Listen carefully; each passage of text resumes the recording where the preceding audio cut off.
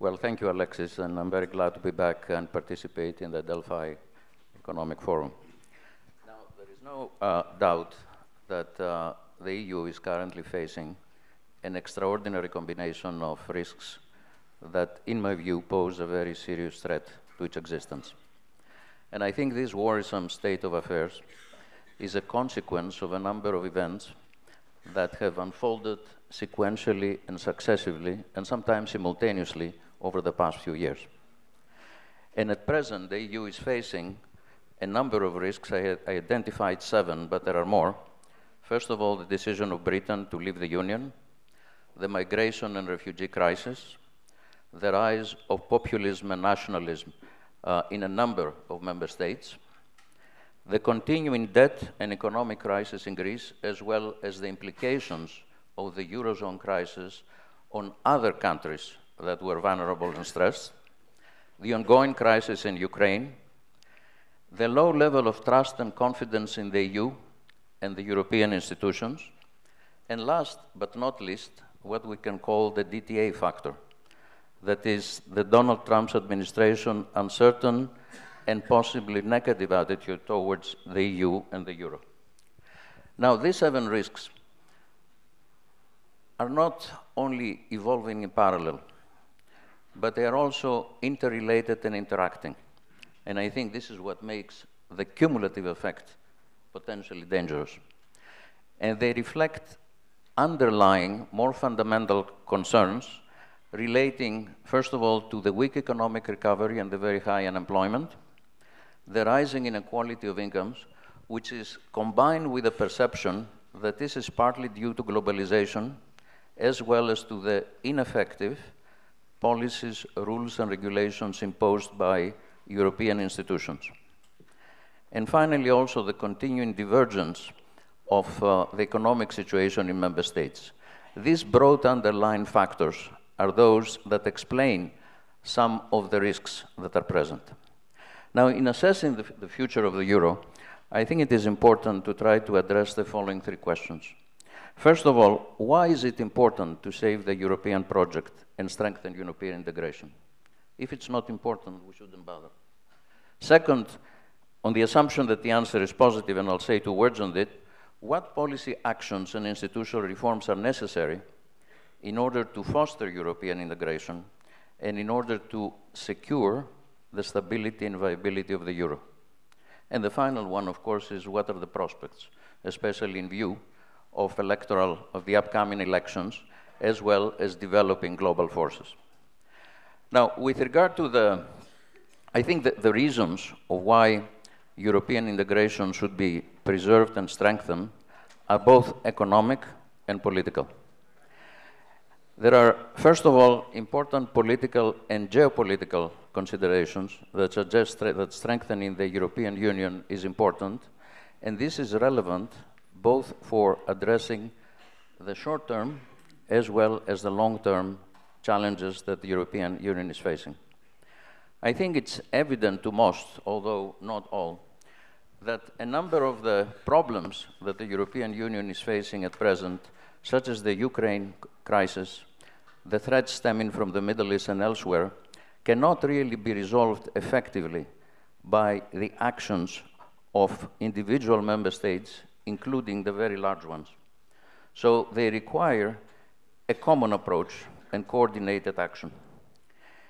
Now, looking more over the long term, I think important demographic trends globally and the changing political and economic landscape, which is being shaped by the rapidly growing emerging market economies, suggests that over the long run, if the European Union wants to be an important and influential player which will defend and promote its own interests, it has to be united. But this, of course, requires a long-term vision. And finally, and I think this is important for my last part, turning to the key economic issues, the economic reasons for preserving and strengthening the European Union, I think we have to focus on the Eurozone, because the member states which share a single currency are already integrated in many and powerful ways, and they are subject to very specific rules that require a further completion and enhancement of the monetary union. Now, is such an economic integration in the Eurozone, is rather the current economic integration in the Eurozone stable and viable? I mean, we have no time for a detailed analysis of this, but I can give you the short and, in my view, correct answer. In the long run, the Eurozone will be inherently stable and viable if and only if it is further strengthened and completed. Unless this is done, it is likely that the EMU will eventually break when new shocks occur and if and when its economic performance does not improve. So far as you know, the Eurozone has succeeded in weathering the crisis, with one exception, which is known to all in this room. But what has been accomplished is clearly insufficient, in particular augmenting and strengthening the financial and economic pillars of the EMU is not sufficient to secure the future stability and viability. So what should be done to protect financial and macroeconomic stability in the Eurozone? As you know, there are many suggestions. There is the so-called 5 Presidents report published 2 years ago. There are many proposals by academics and institutions, and only yesterday, Jean-Claude Juncker presented a white paper which includes a number of reflections on the way forward and a number of alternative scenarios. Now, in my view, and over the relevant medium term, that is over the next 2 or 3 years, it is necessary to take the following 4 steps in order to ensure stability and viability of the euro. The first is the completion of the banking union, and we can elaborate later on what we mean by that.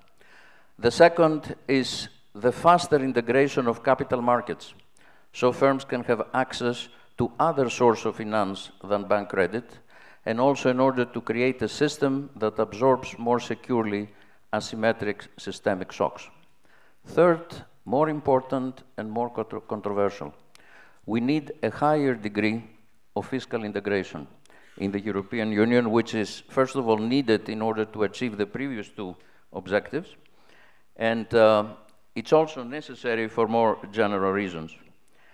And fourth, related to the above, we need the introduction of institutional changes and procedures in order to strengthen the political foundations of the European Monetary Union. That is, in order to provide democratic accountability and legitimacy to the process. I think the key prerequisite for successfully taking these steps is greater public understanding and political support for the proposition that the efficient and robust functioning of the monetary union requires the establishment of some form of fiscal union. I'm not talking about a full fiscal union.